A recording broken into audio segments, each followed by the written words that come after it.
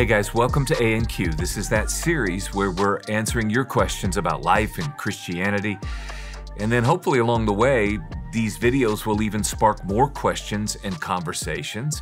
Don't ignore that. Keep pursuing progress on your spiritual journey as we do this together. Today you asked, a biggie. Is God real? What a great foundational question. So let's start considering the evidence. Proving the existence of God can't exactly happen in a laboratory. Now, I'm a big fan of what's revealed to us by scientific discovery, but of course there are many beautiful, powerful, important things that change our lives that we know are true, but we can't reduce them to, say, physics and chemistry. So there are reasons to believe in the existence of God. You could even say there is evidence, which means if you are interested in these things, you'll want to explore some of that. And that will mean not checking your brain at the door when you enter into such discussions. As a little side note, I'm not a big fan of the notion that says that you can't ask hard questions and think about these things. So let's do that for a couple of minutes. But let me start off by saying I do believe in the existence of God as He's described in the Bible. I know, that's a shocker. If you're not there yet, let me give you a little bit of good news. The Bible suggests that anyone who sincerely seeks God will find Him in their lifetime.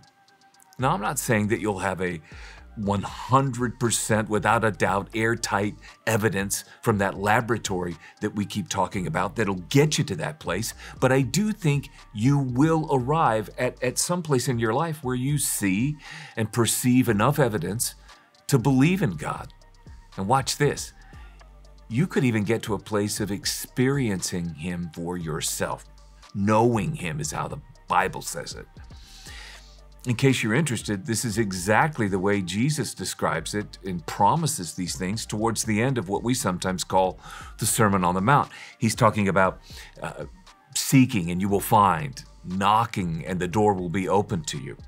But remember, this involves you authentically seeking and searching with all of you. So yes, your brain, but your heart too, if I could put it that way. But if you believe in reason, and I'm guessing that you do, and that this universe is worth understanding, we could talk, say, about the fine-tuning of the planet. Everything from the amount of salt in the sea to the degree that the Earth spins on its axis. All of this works together to create the perfect conditions for human life to exist. And speaking of that, what about this life of ours?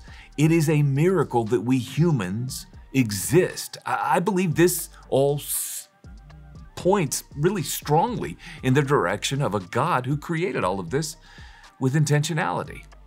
Now, I'm not alone in this. Men and women who are way smarter than me and with many more letters behind their names would agree.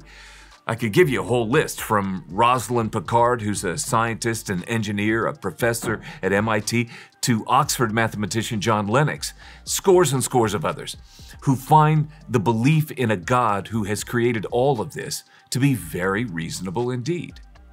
See, this is the miracle that is all around us. But there's even more. How about this? A little more personal.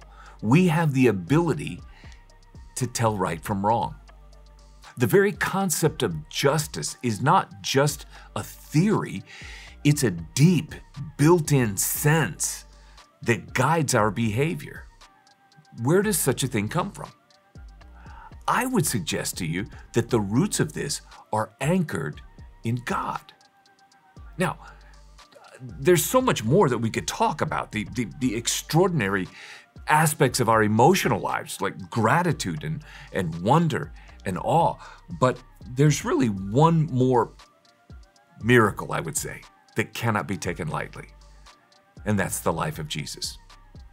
Whether you're a religious person, a spiritual person, however you want to describe yourself or not, the things that Jesus did and taught and claimed are extraordinary.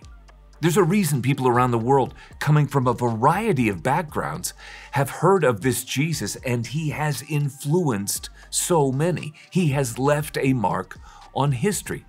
You see, he not only taught the most profound and powerful way to live, then he actually lived his own life out that way. It's the most unique life. He is the most unique person to have ever walked the earth. He was a man. But he was not only a man. He was and is the God of the Bible revealed to us once and for all. Now that's an awful lot to think about, and we've actually discussed that in another video. So I would invite you to check that out. Is God real? I think the evidence is powerful and reasonable, but not coercive. God's not going to steamroll you on this journey. When you turn to Him, when you even choose to start exploring all of this and you start turning towards Him, I believe He's right there. He's the one helping you to take that step. He's nudging, helping, inviting. No matter how much evidence we examine, there is something deeper that is going on now. This is the beginning of a lifetime of discovery and steps that you will keep taking, steps of, faith. This is the rich and significant life with the God of the universe that will keep leading you to peace, meaning, forgiveness, relief, hope. I could go on. If you believe there is a God bigger than all of this, who created you with intentionality and with a purpose, I guess what I'm saying is there are implications to that. So you might be asking, how do I have a relationship with this God that you're talking about? What does the Christian life look like? Could God love me? You just talked about forgiveness. Could God forgive me? Listen, I think those are important questions and they deserve answers, and we plan on addressing each of those in other videos. But for now, thanks for watching, subscribe, and stay tuned for more videos in the A&Q series.